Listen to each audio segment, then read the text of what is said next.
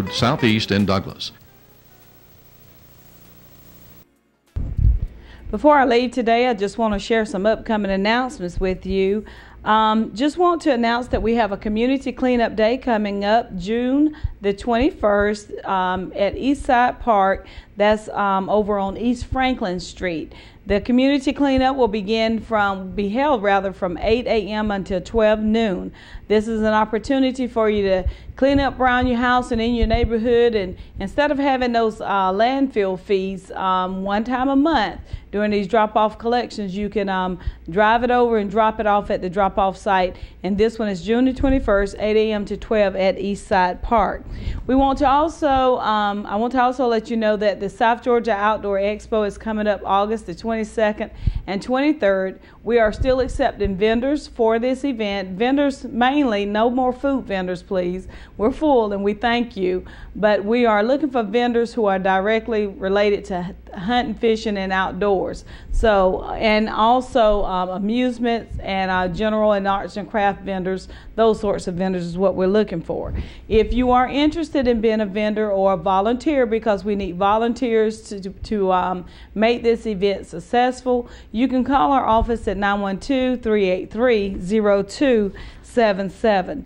Want to also let you know that the City of Douglas have a bid opportunity for football and soccer equipment. If you would like to place a bid, you can do so before July the 14th, and you can place that bid at the city clerk's office at City Hall, or you can call 389-3463 for more information, or go to our website, cityofdouglas.com. Satilla Regional Library has started their summer reading program.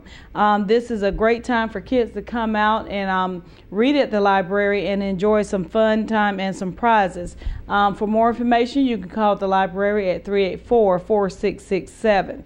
The City of Douglas has a vacancy open on the library board while we're talking about the library. This is a volunteer position, and you must live within the city limits of Douglas. If you are interested in serving on this board, you can call the city clerk's office or 389-3401 for more information.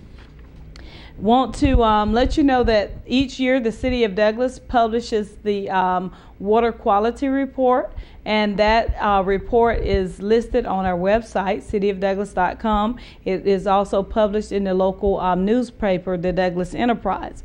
So if you would like to see how we stand, you can check it out at cityofdouglas.com. And before I leave, just want to remind everyone, or inform you rather, that to view the shows, or if you have someone who doesn't live in the viewing area, because this is local cable television and this is a government access channel, so the viewing area doesn't go out too far, but so that people who once lived in this community and have an interest, they can go to our website. We have a YouTube channel, City of Douglas, Georgia. You can check us out and subscribe to the channel. We post community events, little clips from community events rather, along with the two Douglas on My Mind shows, the one that's hosted by myself and our city manager Terrell Jacob, along with our city commission meetings. And these programs are produced by Johnny Wilkerson with W&W Video Production. So this gives those friends and families who once lived in this community a way to keep up with what's going on in Douglas and Coffee County. So we just ask you to let's get social. I'll go ahead and say it. You can also like the City of Douglas Facebook page. We have numerous Facebook pages ranging from the Douglas Fire Department, Police Department, the Natural Gas Department, as well as the South Georgia Outdoor Expo, the Bikes, Blues, and Barbecue Festival. You can follow us on Twitter.